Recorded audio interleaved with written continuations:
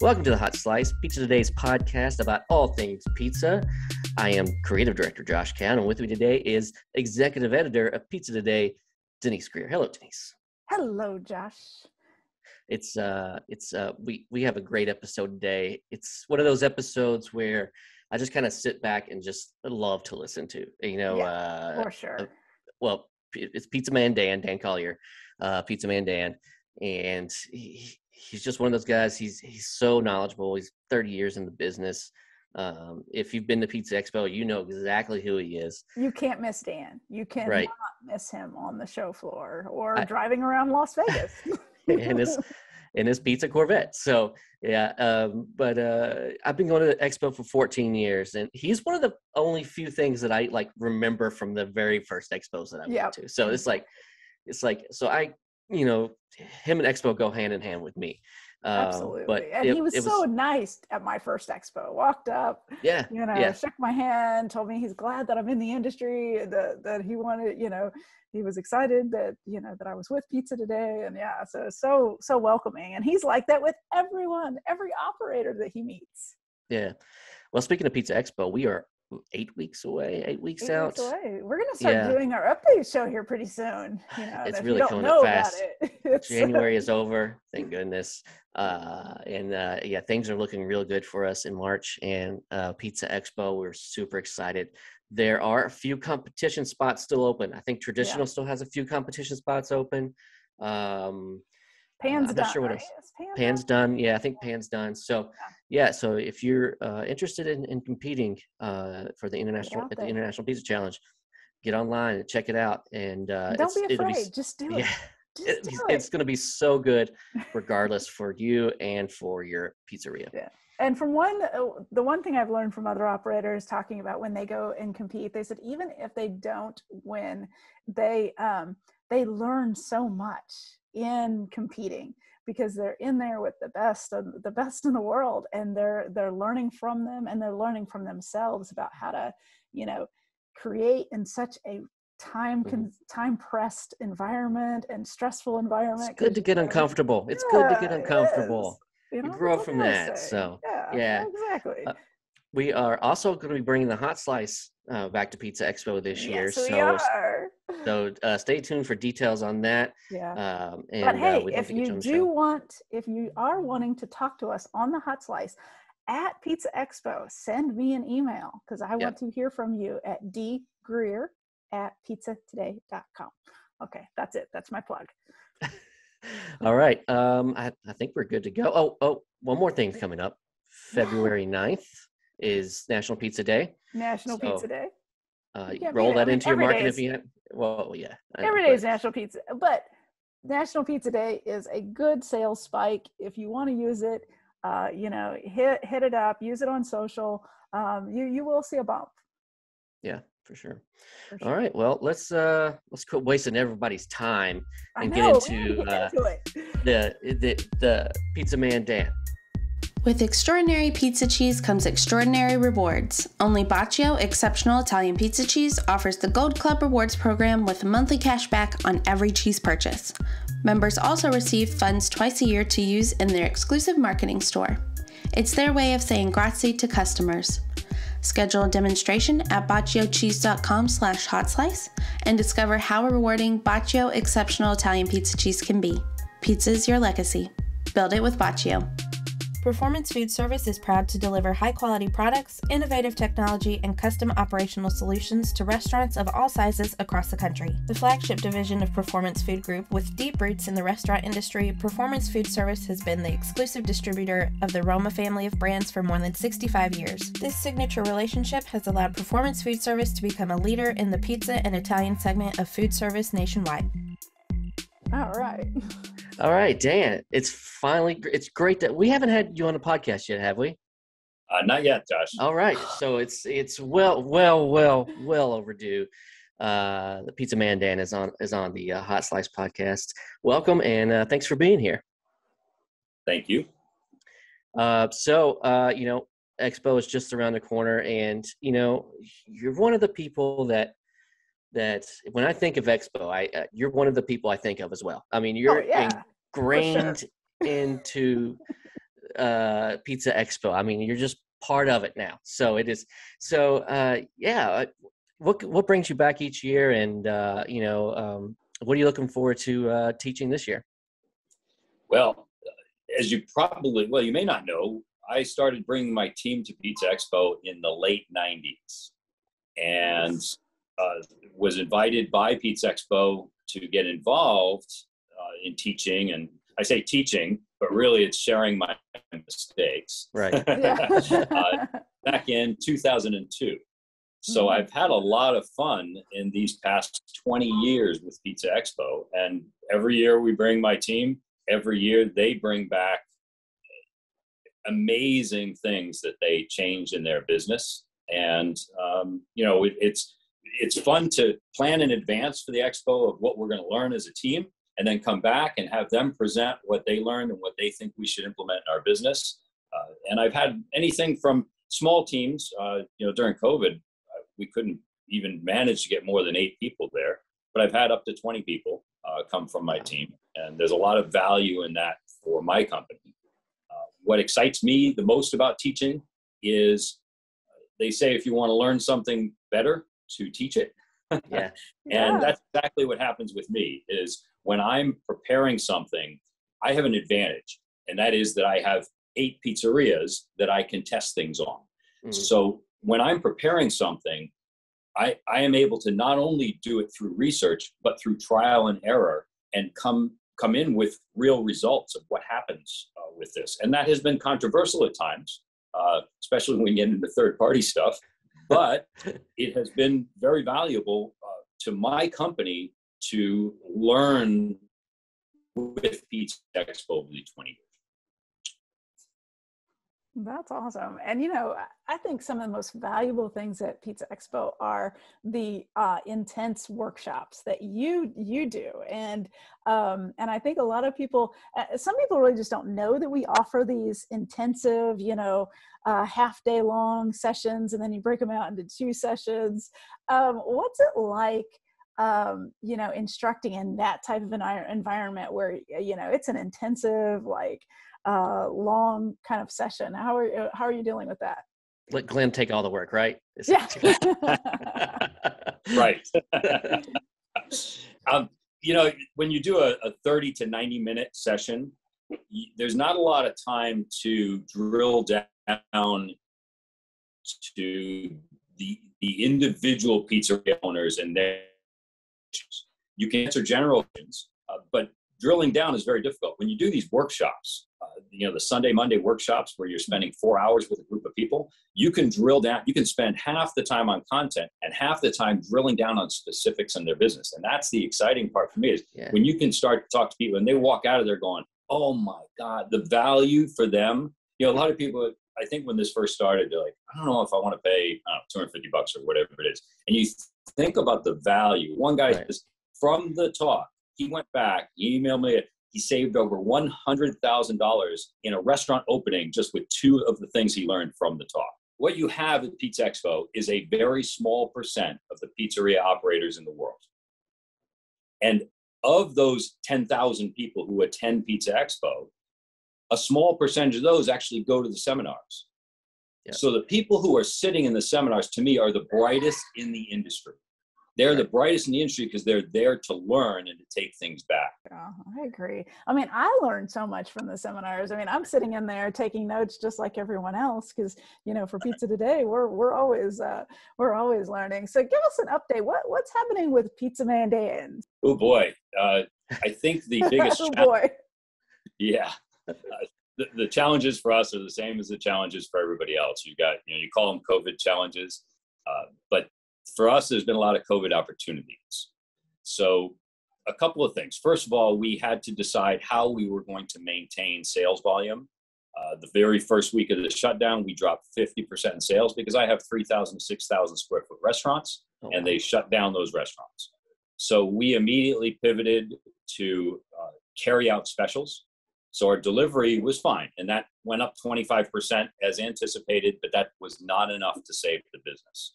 So we pivoted to carry out specials, went deep, unfortunately, but we went so deep that it tripled the volume.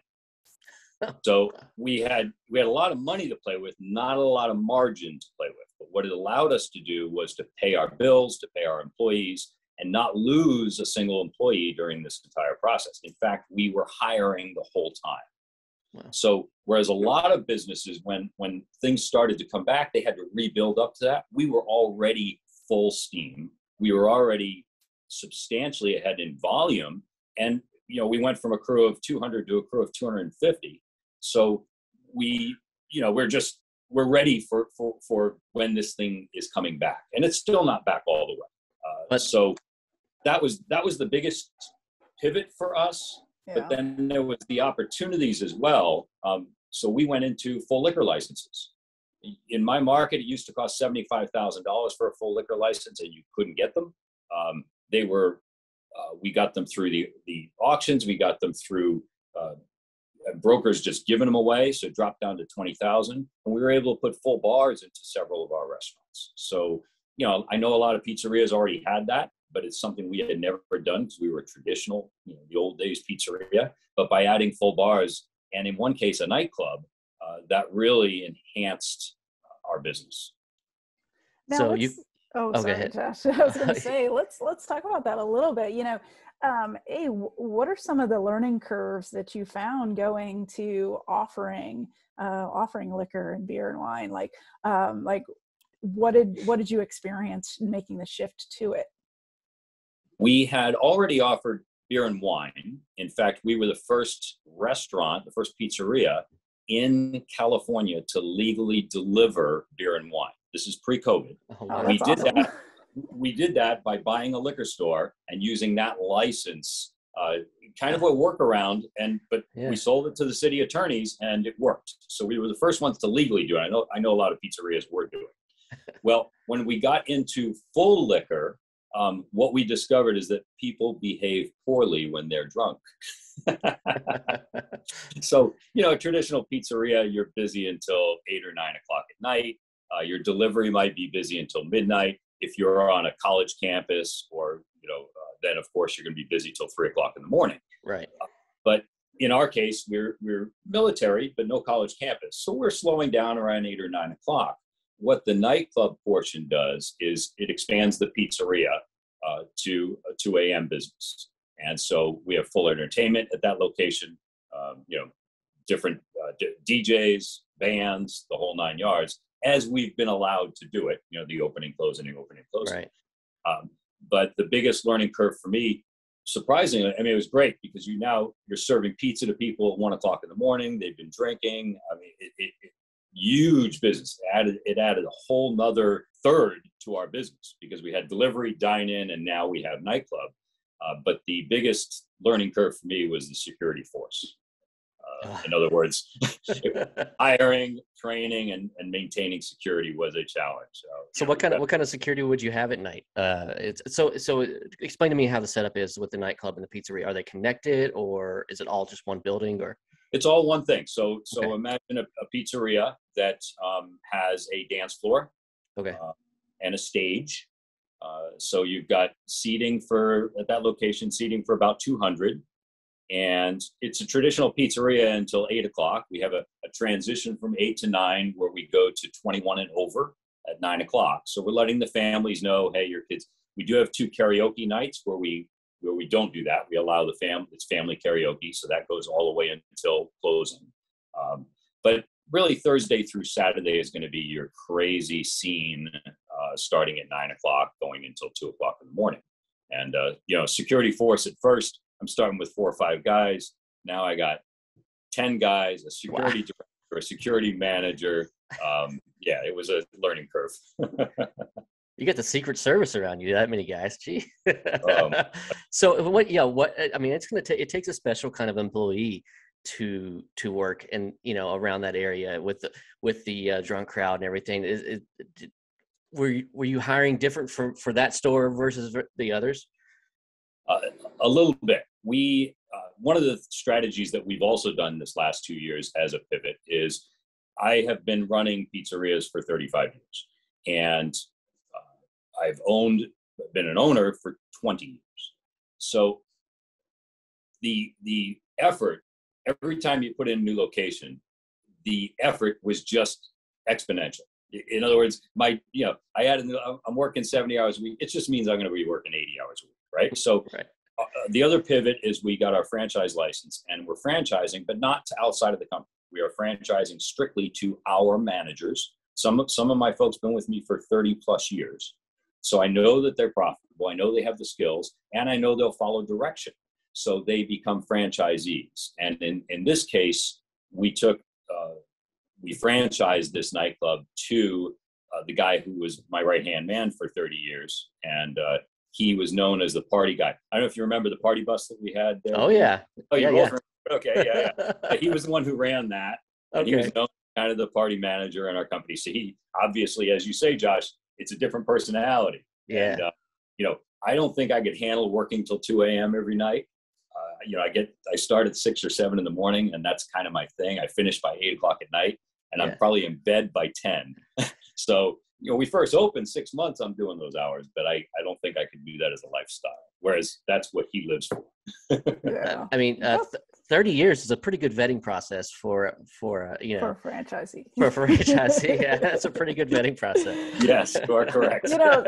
Something I'm curious about is, as you continue to grow and as you continue to look at different opportunities, what are you looking for when you add those franchises with your staff? Like, what are you looking for within your staff, but also what are you looking for with those additional units?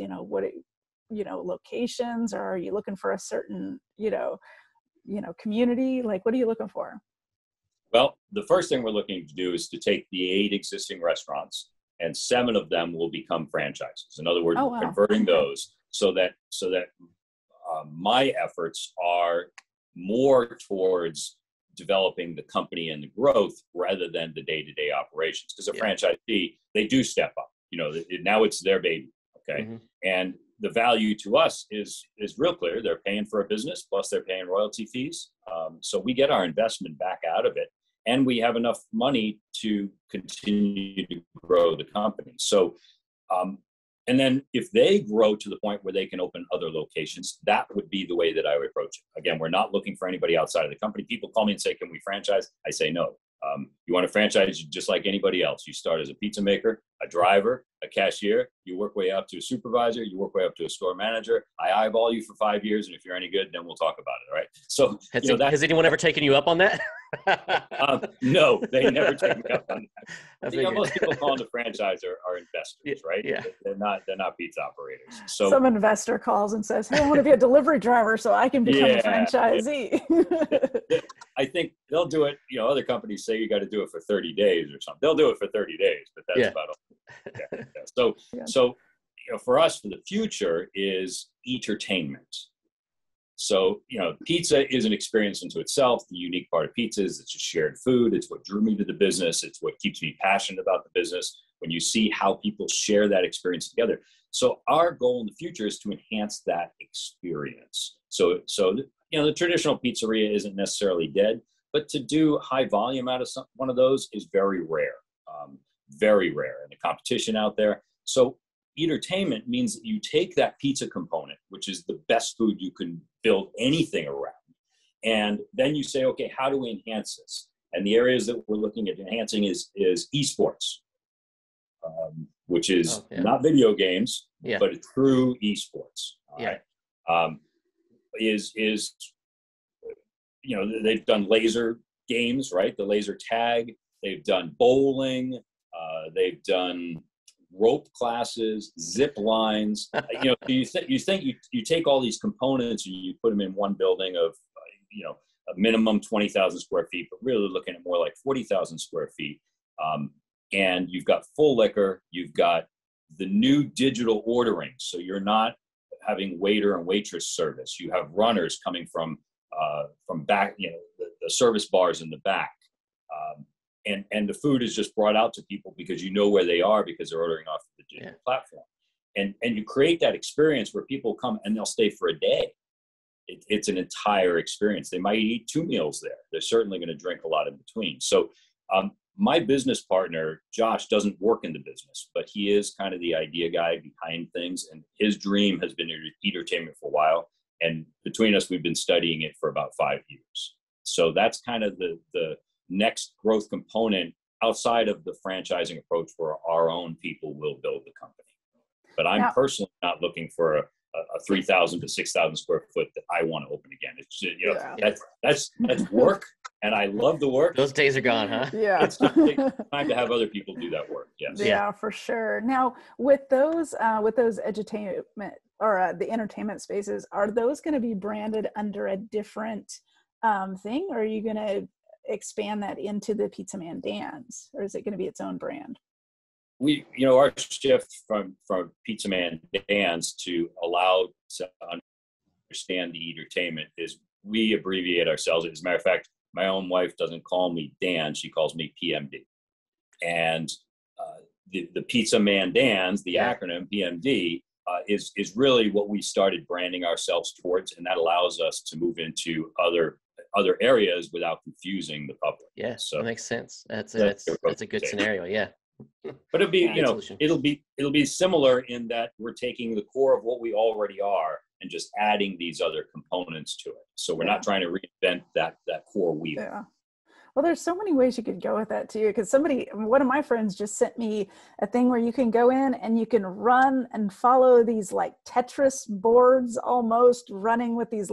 I don't know. It sounded fun, so I was like, I'll go do it. I don't care. Let's spend all our money on it. It's fine. Yeah, but I can see you spending at least 4 or 5 hours at a place like that. Yeah, and, for sure. One drink turns into a lot, and then into a security board. yeah. And so, I think it's a wonderful idea. And I love the idea of ordering straight from the table when everybody gets there. Cause it's one of those things, if it's a big party, you don't want a server coming back and forth saying, does everyone here? Is everyone here? Are you ready to order? Yeah. So, everybody has their own computer, and that's ordering, and technology is such that, fairly soon you're gonna be able to order from this device and move anywhere you want in the facility, and we'll find you. Right? Yeah, for sure. Yeah. Scary enough, but yes. Yeah. Yeah. They might even be able to do that right now. Who knows? It's available. It's a little expensive. Yeah, I would imagine so.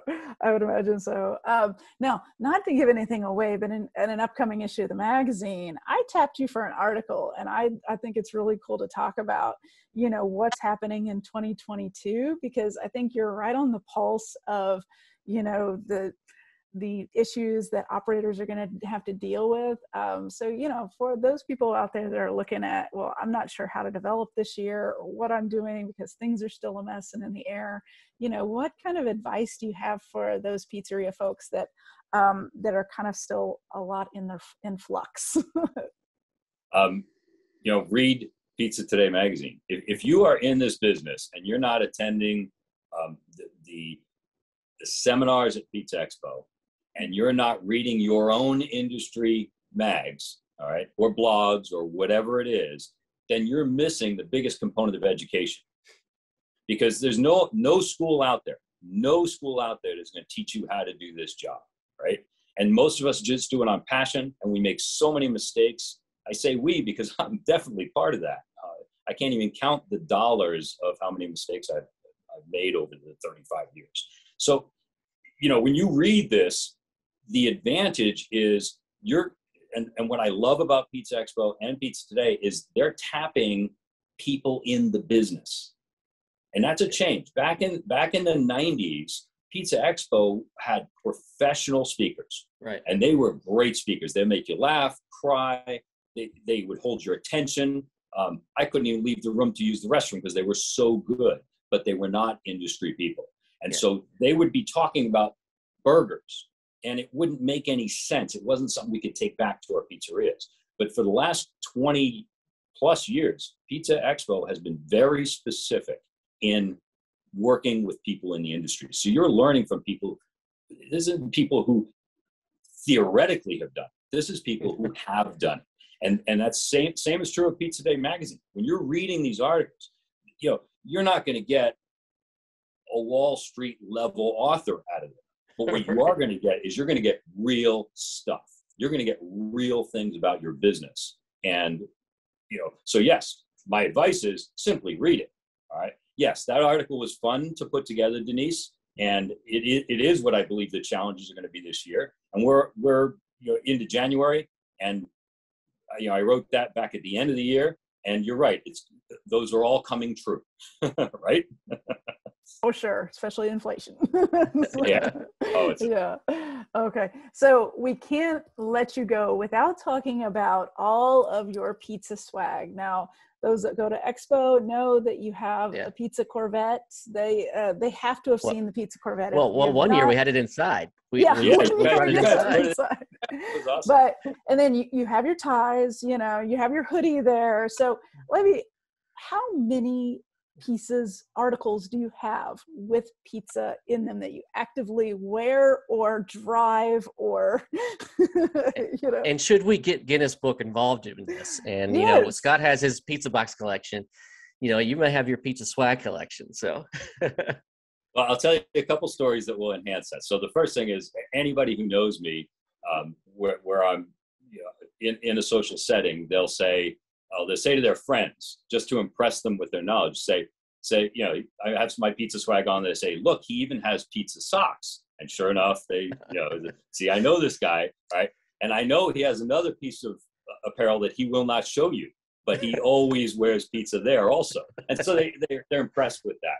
And then social media has a great time with it. So I've got a pizza onesie, and I don't know if you know this, but I owned that before Katy Perry did. Well, Katy Perry got photoed with it. So then people were taking it and going, okay, putting the side by side. Fantastic. PMD and the onesie and Katy Perry. And the whole thing was who wore it better, right? and so then I'll do pizza apparel. We're walking in the St. Patrick's Day parade. So we've got our many vehicles in the parade, all decorated. And I'm in front walking along in my pizza apparel, which has got some Shamrock, St. Patrick's Day theme to it as well. So somebody took me and Willy Wonka and did the who wore it better kind of thing. So yeah, we have a lot of fun with that. And I think the last story to get people to understand it is Destination Garage did a piece on the Corvette. So he came down and he's like, we're talking, and we hadn't gone out in the Corvette yet. And he said, I don't get it. And I said, you will. Get in the car. So we're driving in the car, and there was two reactions. Every single person had a reaction, but there's two reactions. They either stopped, opened their mouth, and started taking pictures, or if they were local, they yelled out at the top of their lungs, PMD. So you have that fun part. So you're taking a fun food, and if you can add the fun to it in the community, that's what we're after.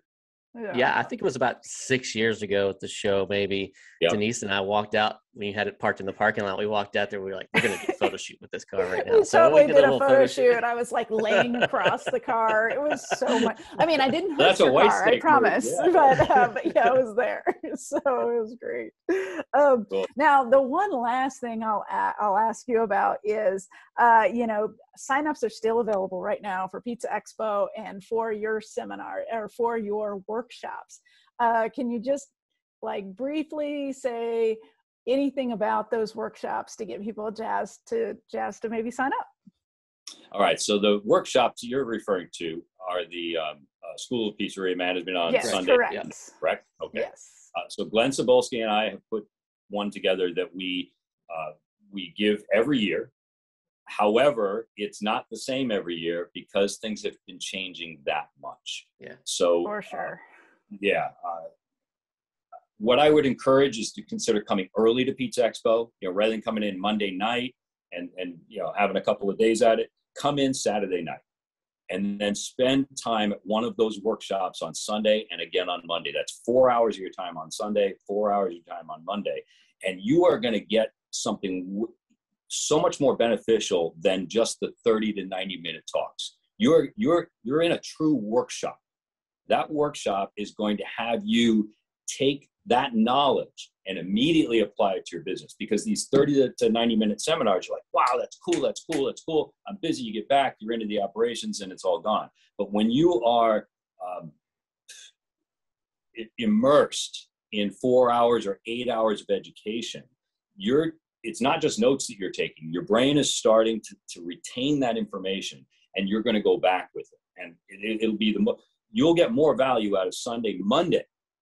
Not more fun, because the real fun happens on the floor and with I mean, I've been in some of your sessions. They are fun too. They are fun too. All right. Not as fun as twirling pizzas and watching the bake-offs and all that, but you're going to get more value out of those 2 days than any other 2 days in your year of investing in learning about the pizza business.